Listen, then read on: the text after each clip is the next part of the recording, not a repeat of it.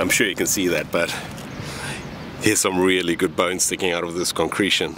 Have a look at that. And there's more. There's another piece over here, and it's got a bit of a curve to it. This is really good, whatever this is, I think.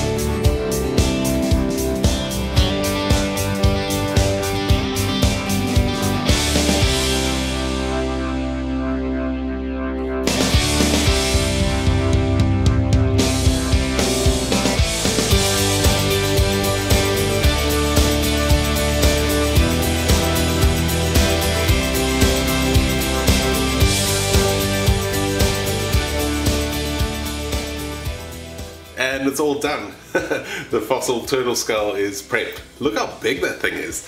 Like it's human sized. It's so weird working on it with those eyes looking at you the whole time. I've really enjoyed working on this one.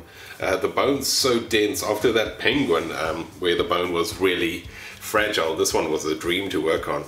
And it did really well with the acid. The acid got into all those little nooks and crannies and cleaned out the sediment. My measurement is 19 centimeters wide, and from the tip of the nose, yeah, about 21 centimeters, you know, from the tip over here of the snout to the back over there. It's really a big fossil. The only challenge it really had while I was prepping it was this crack over here. I don't know if you can see it, but there's a crack that went straight through there. So I had to fix that up with some glue over there. Otherwise it was really easy to work on.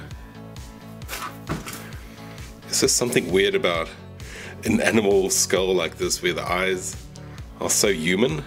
It reminds me of like a mask. And then it's got this thing. Have a look at that damage over there. I wonder if something tried to take a bite out of it. Very triangular shaped bit there that went straight into the skull.